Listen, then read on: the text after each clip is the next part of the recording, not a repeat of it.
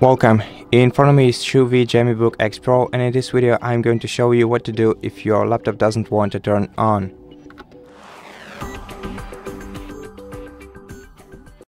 So the most common reason for that is that your laptop is simply discharged, and in such case simply grab the charging cable connected to the power socket and then plug it into your laptop on the left edge of your device.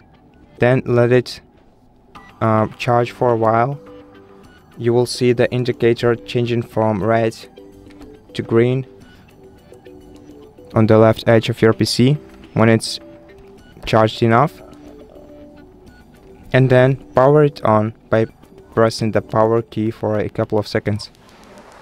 I highly recommend that you use the original charging AC adapter, but if you don't have it and you're using a substitute, then it has to be at least 36 watts of power in order to charge your laptop properly. Otherwise your laptop won't charge at all, won't charge enough to power on.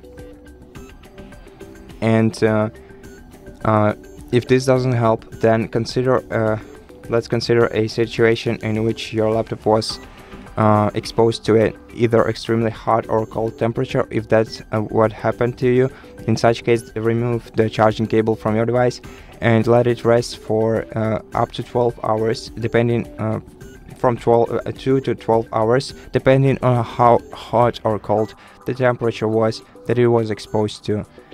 Then plug in the charging cable again and turn your laptop on after it charges for a while. Now, in case none of this helps, I suggest that you contact CHUWI customer support service and tell them about your issue, or just head straight to the nearest repair center, tell them about your problem and let them take a look at your device, because maybe this is a battery or a hardware problem of your laptop, and in such case the replacement of the broken or damaged element will help. And I hope that this video helped you, and if it did, please consider subscribing to our channel, leave us a like and a comment below, and I'll see you in the next one.